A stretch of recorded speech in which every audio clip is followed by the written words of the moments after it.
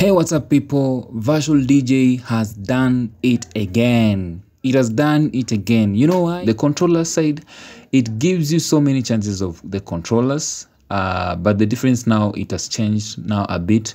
But for us, we usually prefer using the keyboard. Like you can see here on the controllers, it has given you so many things. It gives you the points where I set. Like you can see on my this section here, the crossfader 0% when I tap Q. So this is crossfader at 0%, E crossfader at 100%, and then effect 1 active at point Z. You can see these are all my custom mappings, which you can see on this part. And this is why I love Virtual DJ 2024, because now when you want, maybe if for example you guys want to know which keys I'm using, you can see at F1 this is sampler 27, which I play and then stop, and then this side here it is sampler this is sampler 33, play and stop, and then up mute, up down is also mute. This is nudge. This is where now you want, if you want to beat match your maybe your tracks. If you've not seen that video on how you can beat match also,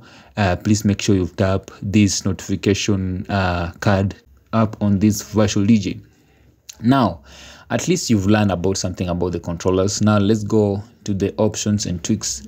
Now on the performance, we can see you can try to put stems, saved stems. You can try manual, you can try automatic. Like you see, if you choose automatic, if a prepared stems file should be saved automatically after real-time separation. This is when now you've load your song and it has done some things. Then what makes this Virtual DJ 2024 shine against the predecessors is that it gives us so many chances. For example, this option of stems, we can see we have the vocals, we have the instruments, you have the bass, you have the acapella, you have the kick, you have the hi-hat, stems, and instruments. So these types of stems, what it just gives you, it gives you an allowance on how to change or even separate maybe your vocals from the music you're using.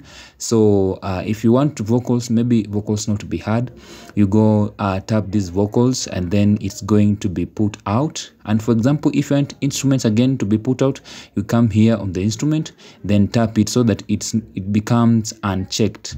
Also the bass, also the acapellas.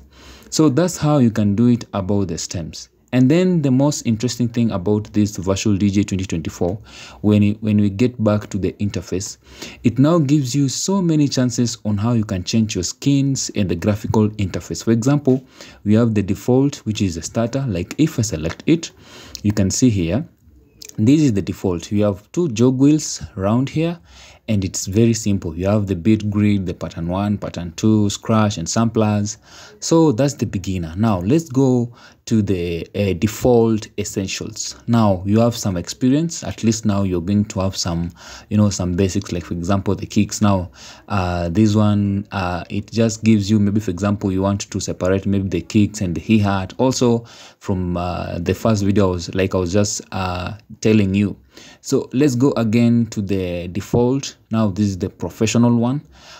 If maybe you are now experienced, at least you can do some changes. Like for example, Richie Haniel, you can you can load your song up there, also on the left out there. And like for example, if this is the first time maybe you are installing your Virtual DJ 2024, it might ask you this option, the auto match key. So for me, I usually prefer, okay, this is okay, but I usually don't prefer using the auto key, because at some point maybe your song is playing at maybe A. For example, you can see the key is F here, and the key in this part, I think it's not even F, but I don't know where it is supposed to be. No, okay, this one is, I think it is the key here is DM. Yes, the key here is DM, so it's different from what we see right here. So that's more about the professional one, and it gives you so many chances. The beat grid, and also the intents of the beat grid and the loop out. For example, for me, I usually prefer using flanger and loop out and the beat grid, but I usually don't prefer using this pro interface like the one you are seeing here. I usually prefer using the old 2 decks like this one here. So I usually prefer using this because it is very, very simple. The buttons are bigger, you can see what you are doing, you can interact with the keys directly. That's why I love the default option. Like you can see, it also tells you many options about the keys you're using and the flangers, and you see it's just very easy to do that. You even see here we have the strength. It has just given you some STR, that's the strength. This is the speed of the flanger. And for example, if you want to use the bit grid, you have the slot. Also, for example, at some point, if it's 65 bits 0.99, I usually prefer using it maybe at the middle side. So this is why I prefer using the old way of the virtual DJ. So there's so many effects here, the graphical interfaces you can choose on. So if you like those ones, you can try also this one for a starter. And let's go for the video overlay. We have these skins. Now these are the skins. For example, if you want DJ virtual video skin 2018 edit, you have the lives, you have for the broadcast. If you want it to happen, to appear on your videos, you will always prefer choosing on one of these sides.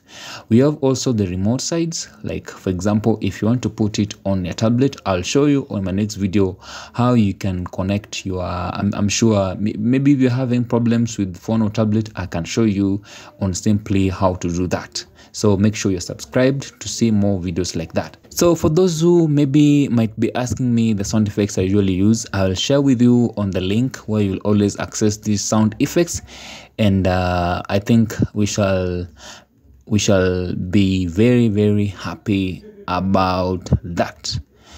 So anyway guys, let's meet to the next video. It is your guy here, DJ Cliff. Bye. Love you guys.